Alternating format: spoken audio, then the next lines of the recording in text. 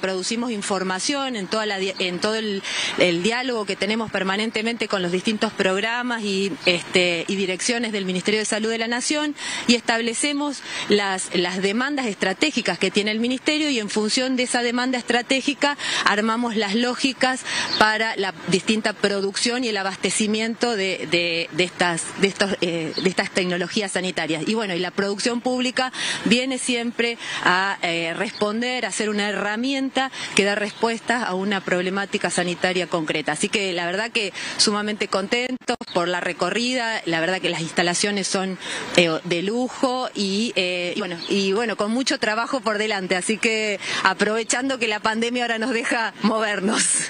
¿Qué otros proyectos están en condiciones de llevar a este laboratorio? Y bueno, eso es lo que venimos a hacer, o sea, nuevos desarrollos de kit de diagnóstico, reactivos de diagnóstico, todo lo que tiene, digamos, la aprobación para hacer. Así que bueno, estamos trabajando fuertemente en eso. Nacional de Laboratorios e Institutos de Salud, conocido como MALBRÁN, que en realidad son 14 centros e institutos a lo largo de todo el país, en 5 provincias.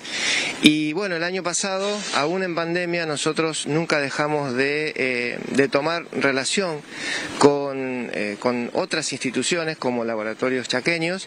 Firmamos un convenio, un acuerdo marco con Laboratorios Chaqueños en medio de la pandemia, pero seguíamos pensando en que había que progresar y había que tratar de atacar aquellas situaciones donde, como bien lo decía Carlos antes, podíamos generar una sustitución de importaciones.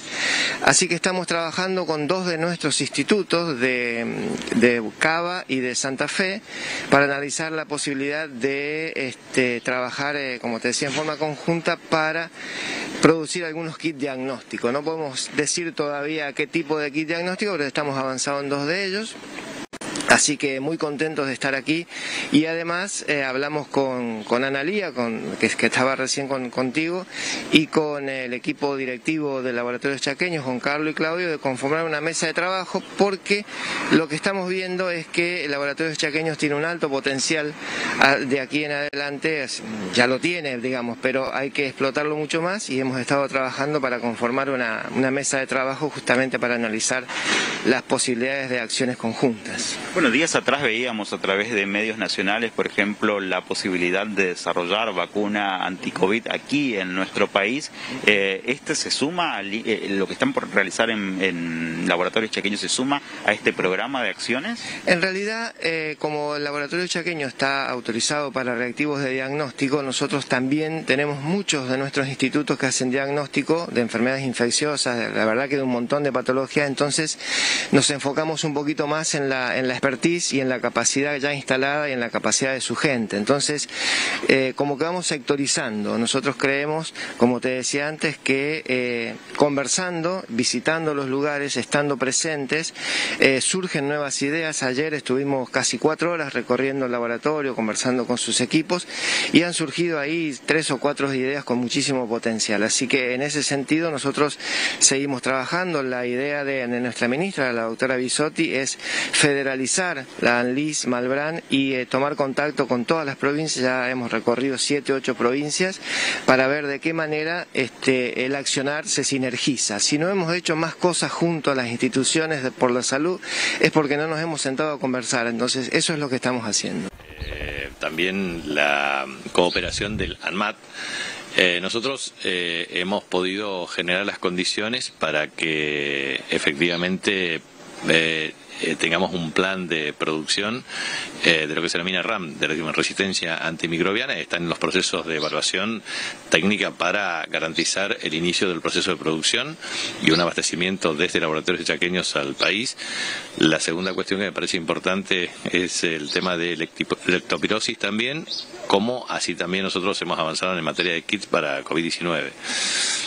La verdad es que Laboratorios Chaqueños adquiere una importancia significativa porque es una institución de carácter estatal. Nosotros le hemos pedido a ellos que trabajen una estrategia vinculada a 3 factores. Primero, a través de la red de laboratorios públicos del país, establecer un mecanismo de un plan de producción intercambio y obviamente también una plataforma de comercialización, porque eso implica inteligencia argentina para aumentar la soberanía estratégica en materia de farmacología, y la verdad es que nosotros estamos aquí para trabajar. Lo mismo que es importante el anuncio respecto al tema de un secuenciador que se distribuiría en la provincia del Chaco también, y se comparte obviamente a nivel regional. Nosotros tenemos en el Instituto de Medicina Regional el secuenciador genómico, que es de altísima y valiosísima cooperación, y esto también es una gran contribución, así que estamos muy contentos. Y bueno, creo que va en el sentido de lo que creemos nosotros, de lograr que la ciencia y la tecnología, que técnicos, profesionales chaqueños junto al país avancen en un desarrollo tecnológico de alta calidad. En ese contexto quiero agradecer muy especialmente al presidente de la Nación, Alberto Fernández, y obviamente al ministro Daniel Filmus, como así también a Carla Bisotti como ministra de Salud, por tener también esta mirada para avanzar. Así que la verdad que estamos muy contentos y esperemos que, así como se desarrolla el tema de kits para COVID-19, nosotros tenemos una gran capacidad para producción de reactivos, kits, etcétera, y eso es lo que queremos aprovechar, o sea, hacer en gran escala con el objeto de poder intercambiar con otros laboratorios para bajar los costos de adquisición y eventualmente aumentar la capacidad de facturación de laboratorios para seguir expandiéndonos y generar mayor capacidad de producción. Eso da más trabajo a técnicos y profesionales, logra tener productos de muy buena calidad con una distribución en todo el país y en el mundo. Eso en esto no hay techo cuando hay un muy buen producto que se hace, así que y queremos expandir y aumentar la capacidad de materia de infraestructura edilicia, tecnológica, de recursos humanos calificados. Inclusive hay un programa muy bueno de capacitación que ANLAB tiene, que es muy bueno, que nosotros querríamos participar activamente con la especialización de técnicos y profesionales. Muchísimas gracias, gobernador. ¿Cómo sigue su jornada? Bueno, tenemos ahora una reunión, un plan de acción con la Administración Provincial del Agua, también con el Instituto de Aborigen Chaqueño, en el plan de trabajos desde el punto de vista de la ejecución presupuestaria del año 2022.